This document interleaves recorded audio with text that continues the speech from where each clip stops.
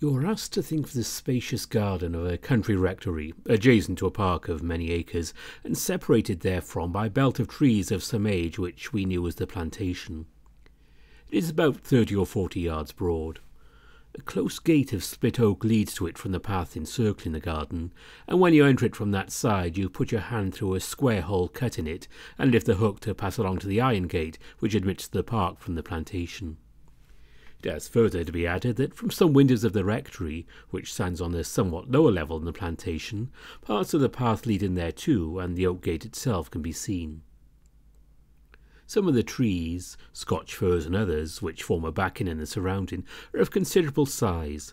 There is nothing that diffuses a mysterious gloom or imparts a sinister flavour, nothing of melancholy or funereal associations. The place is well clad, and there are secret nooks and retreats among the bushes.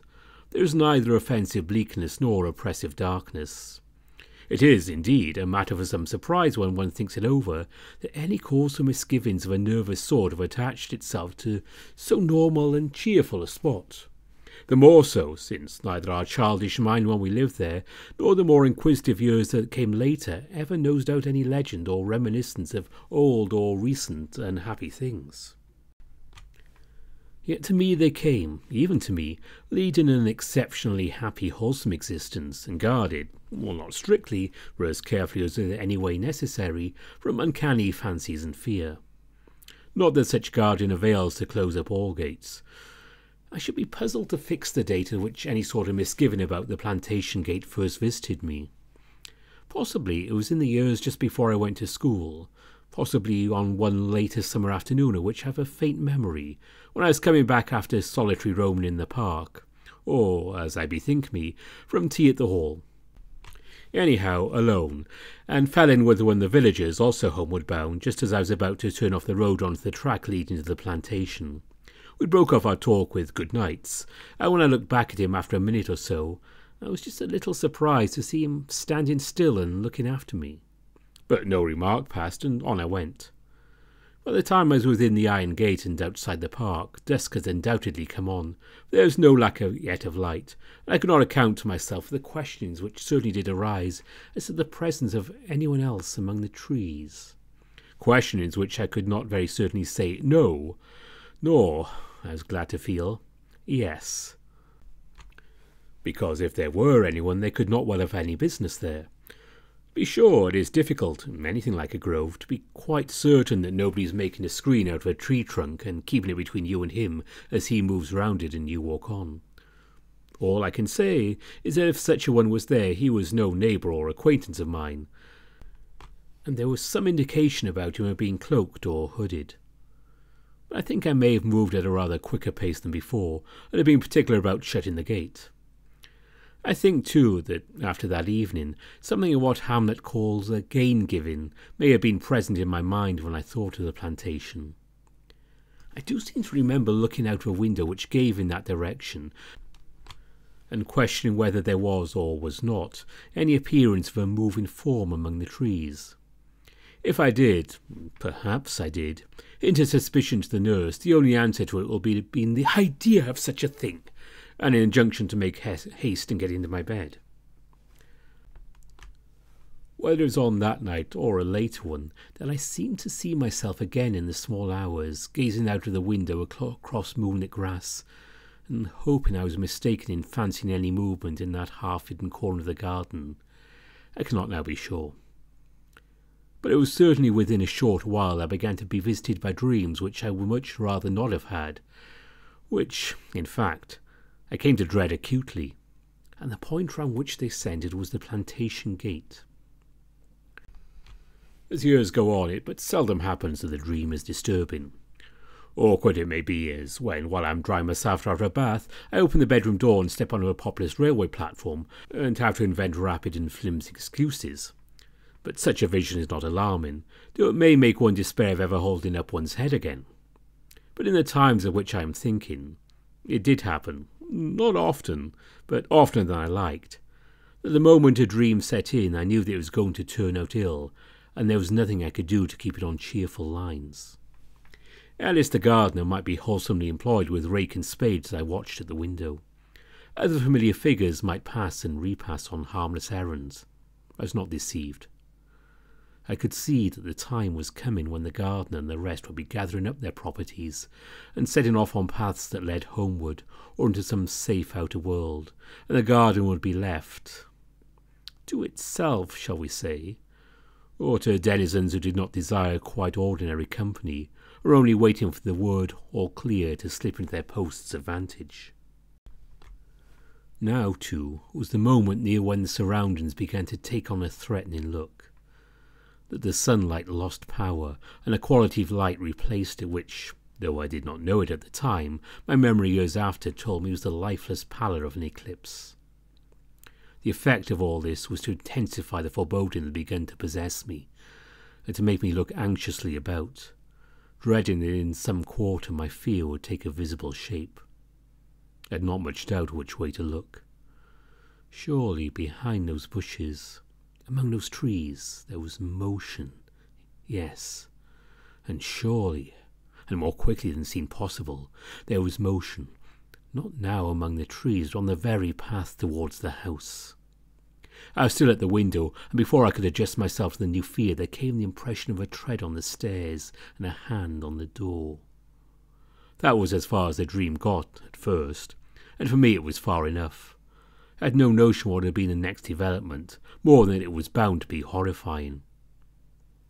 That is enough in all conscience about the beginning of my dreams. A beginning it was only, for something like it came again and again. How often I can't tell, but often enough to give me an acute distaste for being left alone in that region of the garden. I came to fancy that I could see in the behaviour of the village people whose work took them that way an anxiety to be past a certain point, and moreover a welcome of company as they approached that corner of the park. But on this it will not do to lay over much stress, for, as I have said, I can never glean any kind of story bound up with the place. However, the strong probability there had been one once I cannot deny. I must not, by the way, give the impression that the whole of the plantation was haunted ground. There were trees there most admirably devised for climbing and reading in. There was a wall along the top of which you could walk for many 100 yards and reach a frequented road, passing farmyard and familiar houses. And once in the park, which had its own delights of wood and water, you were well out of range of anything suspicious, or, if that is too much to say, of anything that suggested the plantation gate. But I'm reminded, as I look on these pages, that so far we've had only preamble, and there's very little in the way of actual incident to come, and that the criticism attributed to the devil when he sheared the sow is like to be justified.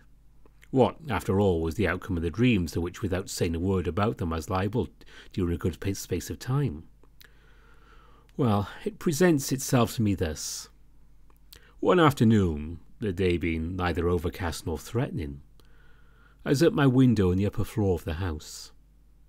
All the family were out. From some obscure shelf in a disused room I had worried out a book.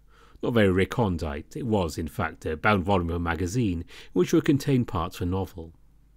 I now know what novel it was, but I did not then, and a sentence struck and arrested me. Someone was walking at dusk up a solitary lane by an old mansion in Ireland, and being a man of imagination, he was suddenly forcibly impressed by what he calls the aerial image of the old house, with its peculiar, malign, scared and skulking aspect, peering out of the shade of its neglected old trees. The words were quite enough to set my own fancy on a bleak track. Inevitably I looked, and looked with apprehension to the plantation gate. As was but right, it was shut, and nobody was on the path that led to it or from it. As I said a while ago, there was in it a square hole giving access to the fastening, and through that hole I could see, and it struck like a blow on the diaphragm, something white, or partly white. Now this I could not bear, with an access of something like courage, only it was more like desperation, like determining that I must know the worst. I did steal down, quite uselessly of course, taking cover behind bushes as I went. I made progress until I was within range of the gate and the hole. Things were, alas, worse than I had feared. Through that hole a face was looking my way.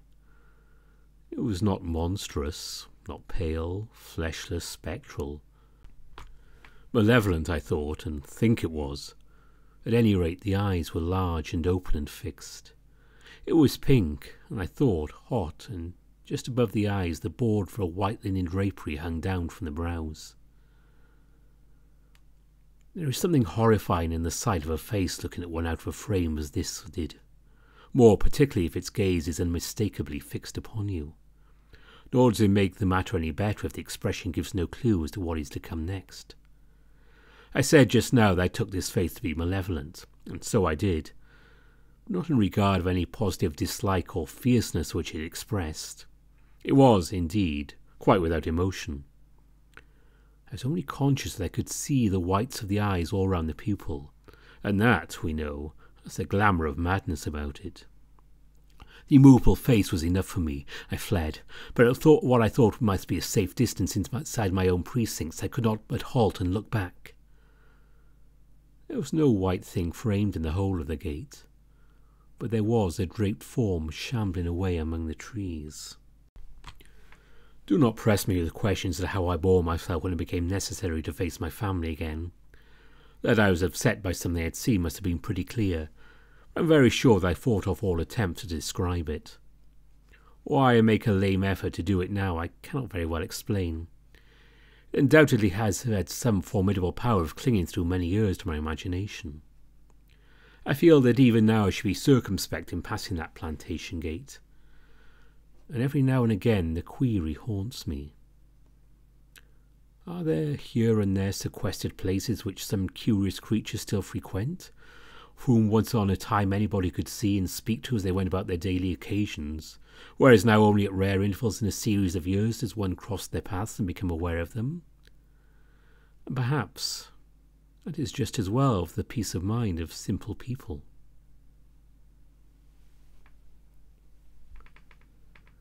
And that was the last ghost story Montague Rhodes James ever wrote. It was actually published 5 months after his death. And I'm not the first one to say this, but it's possible that it's not just a story, that this really happened. Maybe that's why he wrote so many ghost stories. He was thinking of this a lot. Who knows? This was written in 1936. So we can't know what happened then. I hope you enjoyed this, and maybe not the spookiest and scariest of things, but hope you enjoyed it, and happy Halloween.